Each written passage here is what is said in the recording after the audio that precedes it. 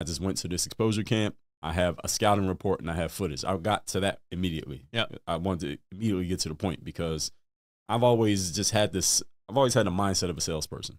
And the first thing a person wants to know when you cold call them is who are you and what do you want? Yeah. The first two things they want to know, right? They don't need all the back talk or the small talk. Yep. Rather. So the first thing was I have a scouting report so that they can see a third party saying that I'm actually credible, and I have footage so that you don't have to believe anything I say because who knows who I am? I'm cold calling you. So you don't know if I'm even telling you the truth. So I have footage that can prove that I am who I say I am. So I immediately got to that point.